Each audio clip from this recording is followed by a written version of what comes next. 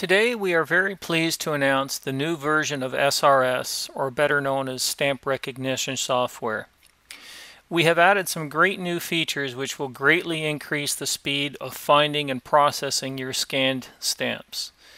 We will go over these new features in several videos over the next week or so. Today's video will be a general introduction to the new Auto Separate feature now incorporated into SRS, and we will show you how to use it effectively. The new SRS is especially useful for processing page scans of stamps where there are multiple countries represented in the scan. Since EasyStamp and SRS allow you to work with multiple countries at the same time, it's simple to process them. I have already prepared a scan of multiple stamps from multiple countries and another one for all Canadian stamps. I'll show you both later. We will process the one with multiple countries first. So let's start SRS in global mode. So we go to the Extras menu, SRS, and select global mode.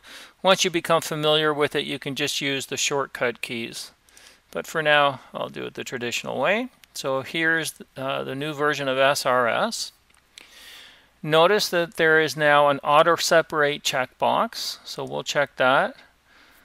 And I will now select the other options which will optimize the searches to be extremely fast, and finally enable the global search option to allow searching more than one country at a time.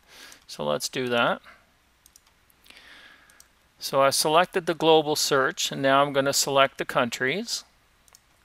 Now what I do is I save my list of countries so I can reuse them. For example, I have Asian and Russian, British Commonwealth, Germany, and colonies. Today I created one called Mix. So as you can see, this list contains Canada, Belgium, German French Zone, Germany, Mozambique, and USA. So I'll click Done, and we're now ready to start. Now, we can load an image. Make sure you have Auto Separate selected or checked. You can drag and drop the scan, paste it from the clipboard, or load it from disk. I'll show you all three methods. So first I'm going to select Load Image, and then we'll click the tractor icon, and then we'll just select the scan that we want to process. And there it is. The second method is to paste it from the clipboard. So I have my image scanned in Easy Image. I'm going to do a Control A to select everything, Control C to put it into the clipboard, and then switch back to SRS and paste it from the clipboard. So we'll click Load and paste from the clipboard here. And there it is. And then the third method would be simply just to drag and drop it. And what I'll do is I'll just drag the image from wherever I have saved it and just drop it into the SRS window, and it will load, and we're ready to go. Okay. So first I'm going to show you that this scan has multiple images for multiple countries. We can just kind of scroll down and you can take a look and see what I've kind of already scanned here. And then we'll go back to the top. Okay. So I will first describe the functions of the icons in this window, and then we'll proceed to do the actual analysis. So this tractor icon here is used to load a page scan from disk. Make sure that you scan your stamps against a black background at 150 or 300 dpi. The next icon, as you saw, is to paste an image that has been placed into the Windows clipboard. As I showed you, I was using Easy Image, and I pasted that in there. Then the third way was to use the Auto Separate. The next icon, which is this one here, is the Auto Separate icon, which I will show you momentarily.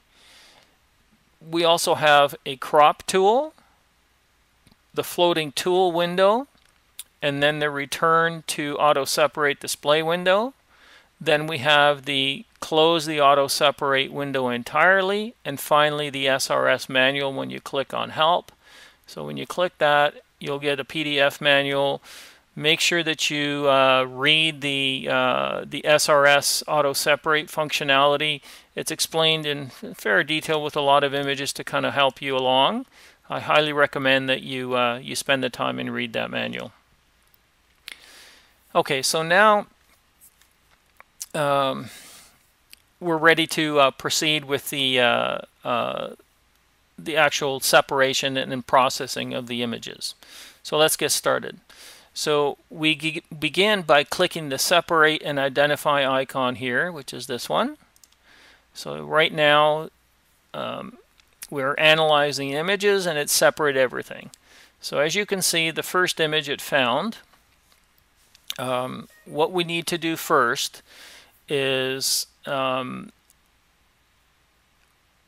for global searches, they require a denomination to be entered. If you don't know the currency used, just enter the numerical value that you can see on the stamp. So for the stamp that we see here, it is 6.5. So we'll enter that.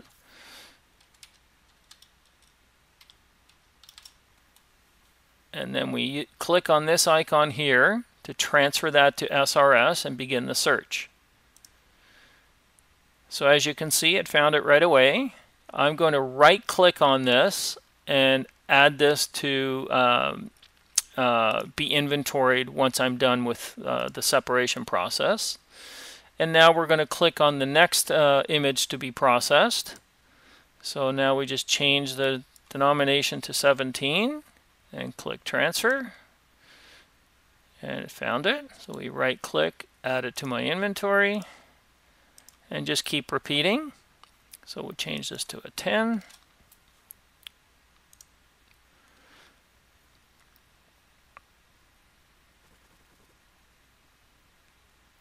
And we add that one.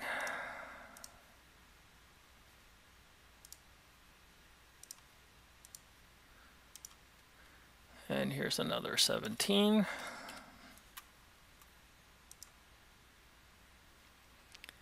And we'll add that. As you can see, these go pretty quick.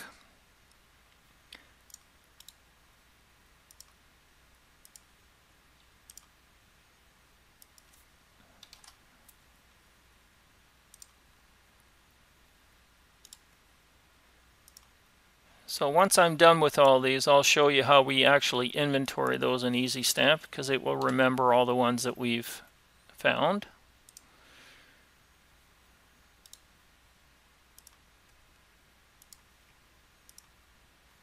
Now here's a stamp from Mozambique, and what it's going to do now, it's going to actually switch countries and find that. And there we go.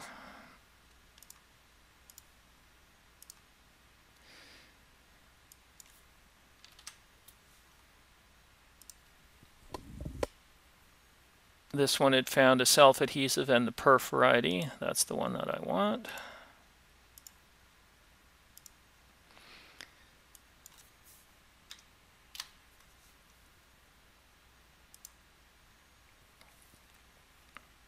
Now this stamp, the 7-cent Washington stamp, has multiple varieties. These are probably watermark and perf varieties, so we would need to verify those before we inventory them. So let's close that and continue.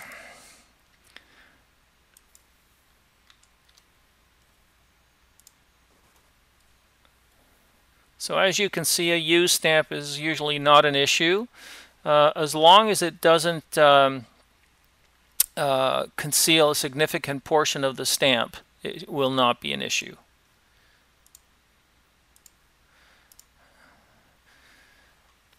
So let's find this one.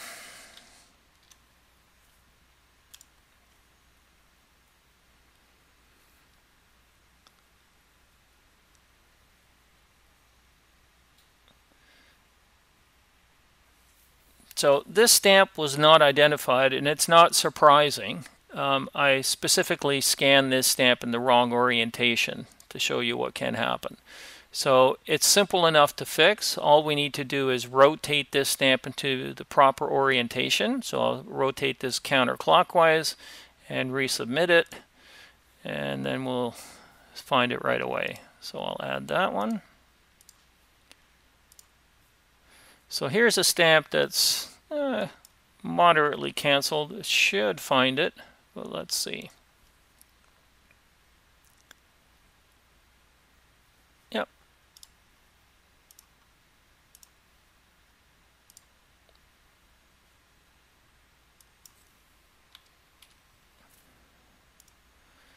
As you can see, things progress pretty quickly. So here's another one where there are multiple varieties. We would have to check the perforations or watermarks.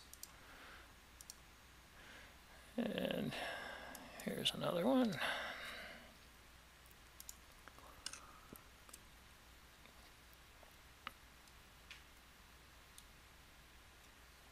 So again, there are multiple varieties of this one. I happen to know that it is that one.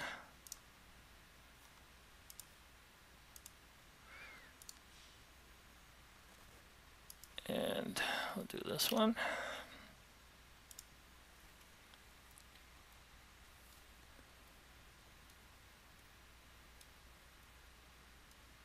And we'll add that one as well. Okay, so we've now finished with that scan. There were no more images to process, so we can close this. So SRS is closed, and as soon as you close it, it will recall all the stamps that you had found. And you can choose to view them as a list or as thumbnail images. I prefer the thumbnails, which allows me to bounce back and forth. So for example, if I wanted to inventory this stamp now, I can just double click on it, go to the grade that I want. So in this case, it's used very fine. And off we go. You can then go back to SRS and recall the results again and continue on with your other stamps. So if I wanted to inventory this Mozambique one, double click it, it loads it up, and then let me just move that out of the way, and then just choose the grade that you have and inventory it and just continue. So if I wanted to inventory that one, I can double click on it. I can actually close this now and proceed with my inventory. So now I'm going to show you the Canada scan that I had previously prepared. So I'm going to start SRS again in global mode.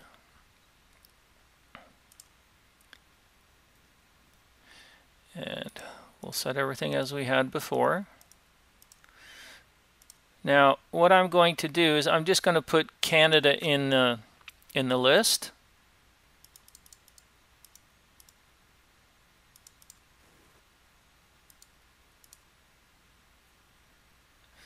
Okay, and now I'm going to load the image that I had prepared. And there it is. I'll scroll through it so you can see there's quite a few images here. So we'll start by auto-separating them. So click this icon here.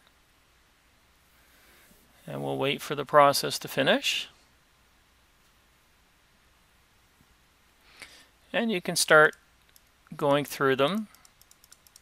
Normally I would inventory each one of these, but I'm just kind of showing you how the separate process works. So when you see one, we could easily go ahead and inventory it. So let's say we wanted to find that one. Type in 50C, find it, and there it is. So there's some officials, and we'll add this one. And I'll just continue on so that you can see how effectively it separates everything.